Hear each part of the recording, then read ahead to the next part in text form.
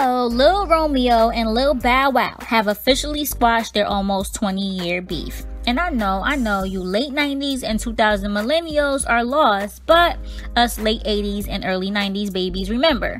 But let me fill y'all in case. These two have been feuding on and off for close to 2 decades.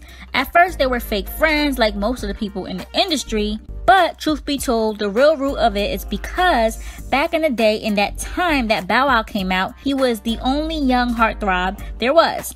And then maybe a year or 2 later, in came Lil Romeo, a whole other snack, who was a little younger than him, who all the little girls love so much. I make y'all jump like Chris Cross, bounce like Bow. I'm a little boy, got girls that don't wanna be my wife. Got grown women wanting to be in my life. So of course Bow Wow wasn't feeling it because, well, like artists these days and any day, they feel some type of way about their direct competition. Like literally back then, the early 2000s, there was no in between. You either had a crush on Bow Wow or Lil Romeo, or you were cheating, even though I liked them both. Oops. But anyway, they started throwing subs at each other on records, dissing one another. One that I can't seem to forget is when Romeo said something like, "You a mama boy, I'm a son of a hustler," and I will insert that here.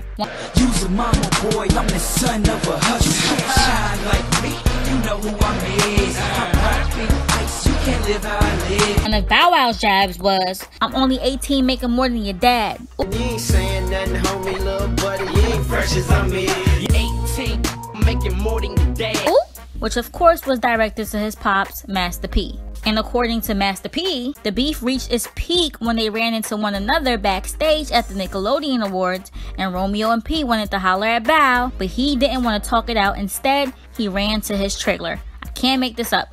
And in my opinion, Bow Wow was always the petty one. I mean, Romeo should have at least been on the Scream tour. Plus, Romeo continued to attempt to reach out, but Bow always stayed silent. 2 years ago, Romeo took to Instagram with this picture and said, "Dear young superstar, as kids we should have worked together, we should have toured together, we should have made movies together. The funny thing is, I never looked at Bow as competition. The world made it that way. When he was 14, I was only 11. From them late nights of us and Chris Brown hooping at UCLA, FYI, I bust everybody ass. Ha!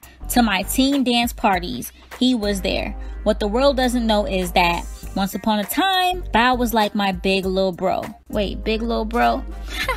It's cause you was taller and he was shorter, but anyway, moving right along. Although we had different views, he inspired me as a kid. Sadly, this generation only cares about now and oddly laughs at history. My pops always taught me to give people their roses while they could still smell them. Just some facts about Lil Romeo Tom's Lil Bow Wow saga for the fans. Throwback Thursday, words with Rome.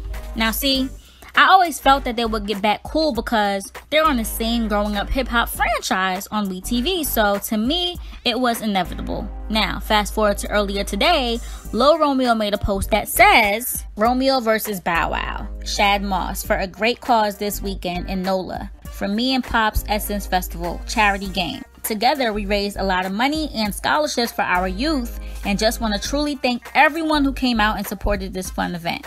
The motto is, get bread, not beef. This is how you change the world, baby. Togetherness. Hashtag let hip hop live." Under these pictures of them. Okay, that's what I'm talking about. Beef is not needed at all. 18, making more than your dad. It's only 16 and I don't live home with mother. It's so refreshing to know that their beef is most likely over and done for good. But what do y'all think? Leave your thoughts below and don't forget to like, share, and subscribe to this channel for more. Like and follow facebook.com/pettyblog. And don't forget to hit that bell to join the notification gang. pettyblog.com signing off.